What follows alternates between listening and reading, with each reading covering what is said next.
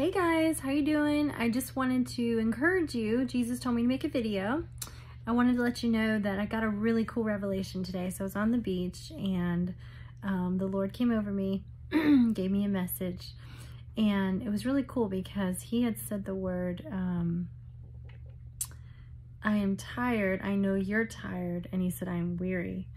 And I didn't think anything of it. And then a little later, it popped into my head again, and I was like, wait a minute.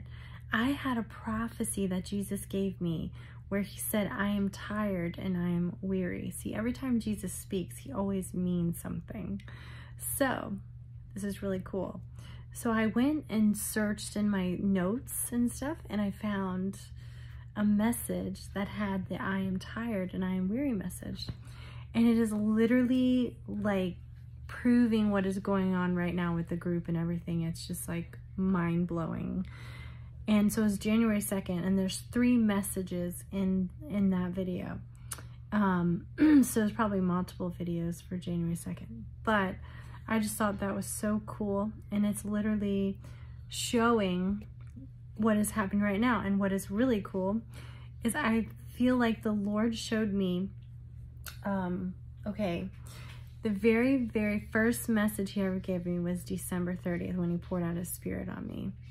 And what was really cool was it was like Jesus comes with in a white horse and with his sword and trumpet sound and everything. It was like literally the end. And you know how Jesus is like, he's the end and the beginning and the end. So my revelation was, and I was talking to the ones that are still in our group, the ones that, anyway, but I was talking to them and they were also feeling that in their spirit.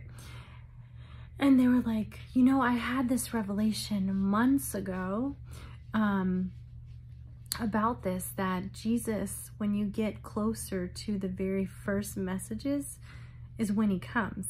It's like literally ending, but beginning, if that makes sense. Because he's the Alpha and the Omega, the beginning and the end. And so what's really cool is January 2nd, there's like January 1st message, I believe, and then December 30th. So when Jesus told me the other day that we're at the grand finale,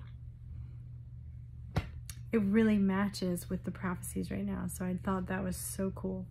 But anyway, I claim that Jesus Christ is the Son of God. He's God. He come in the flesh. Someone said I always say he came in the flesh and bled on the cross, but I say he come in the flesh, bled on the cross, died for us, rose on the 3rd day, born of a virgin. Anyway, I claim all those things. The spirit of Antichrist doesn't claim that. And ignore the people on YouTube because they're trying to impersonate me and scam me. And, you know, YouTube doesn't always keep my comments.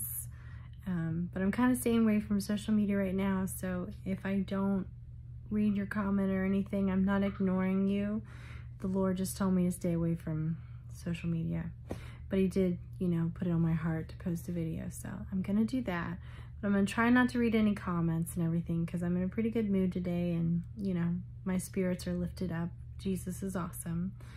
And I have a feeling that I will see my doggy soon, my family, in heaven.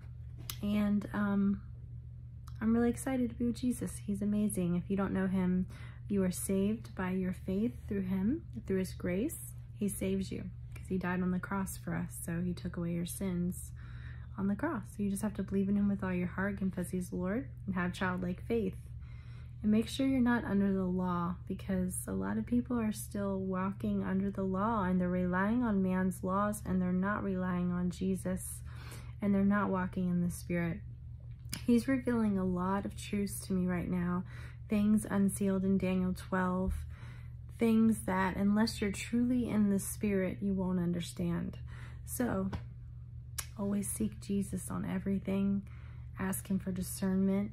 Love your neighbor. It's all about loving the Lord God and your neighbor. Don't condemn people. Love them. And if Jesus wants to correct them, he will. You can correct them in love, but we don't condemn our neighbors. So anyway, I love you all very much, and I hope to see you in the clouds soon. God bless.